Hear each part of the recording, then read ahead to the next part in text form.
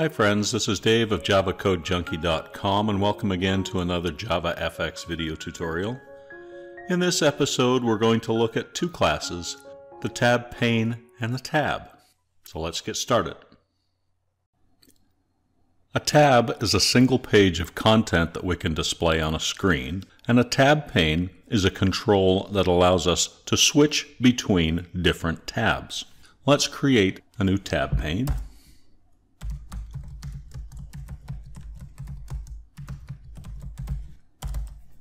Tab pane equals new tab pane.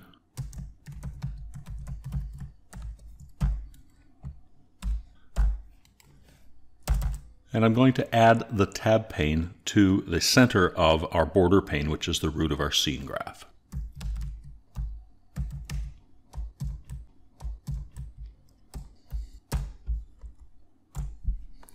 Tab pane by itself is not of much use until we start creating and adding tabs to the tab pane. Let's create a tab and add it to our tab pane. Tab1 equals new tab.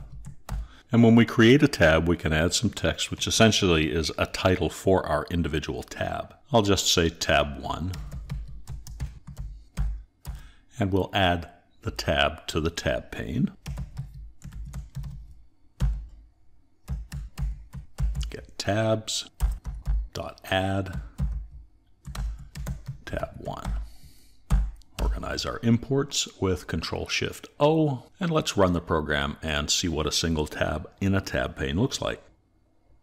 And this is what we end up with. So the tab pane is the container that contains the tabs. In this case, we only have a single. The tab we created essentially has a title called Tab1. Since this tab also currently has focus, it also has a close button.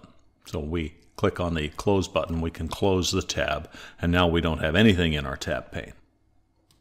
We can disable the close behavior for the tab. Tab1 dot set closable false.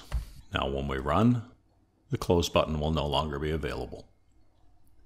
The tab itself, again, is not really of much use until we add content.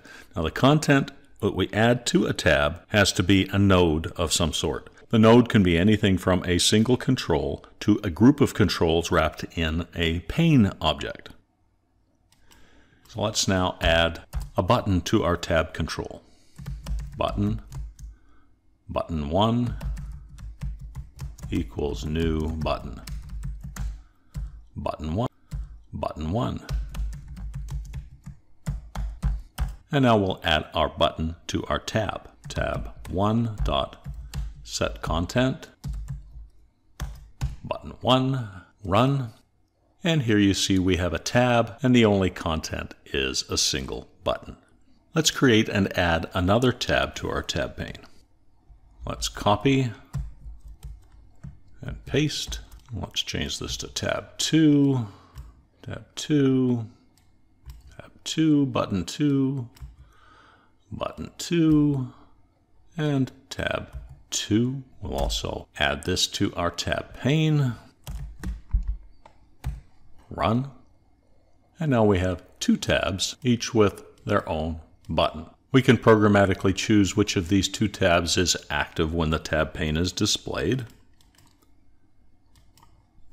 Tab pane dot get selection model dot select, and we'll select the second. This is a zero-based list. We'll select the second tab. Now when we run, the tab with the focus should be tab number 2. A tab pane can display its tabs on either of the four sides, the top, the bottom, the left, or the right. Tab pane dot set side dot bottom. The default is to set the tab on the top of the tab pane, run, and now you see the tabs are at the bottom of the tab pane. This can also be set to the left or to the right, in addition to the default, which is the top. Adding a single component to a tab is not really that useful. The real power comes when you add multiple controls to, and then add that layout pane to your tab. I'll just show you the mechanics of that. It's the same as you've seen in many other videos where I'm adding multiple components to a layout pane. Let's create, for example, a vertical box.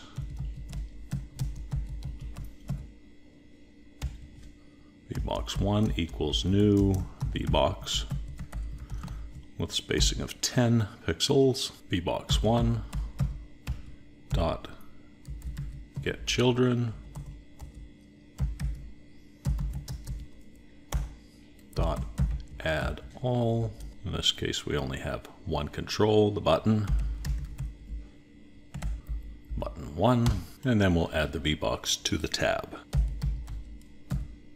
Again, just to reiterate, you create your user interface and then add that to the vbox, add the vbox to the tab, and add the tab to the tab pane. Now run, and now go back to tab 1. Visually, there's no difference other than the fact that we now have the entire content of our first tab enclosed in a vertical box, which could contain multiple other controls.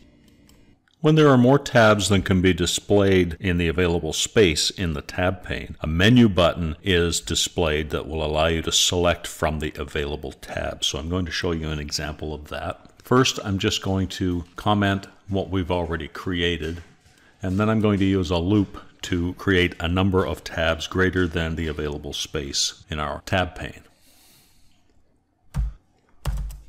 So let's say for loop I equals 1, I less than or equal to 20, I plus plus,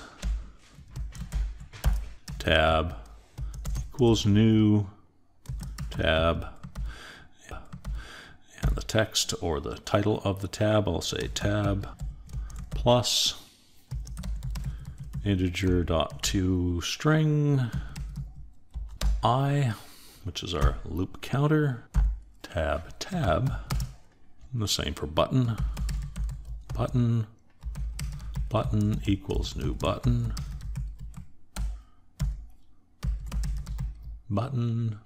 plus integer.toString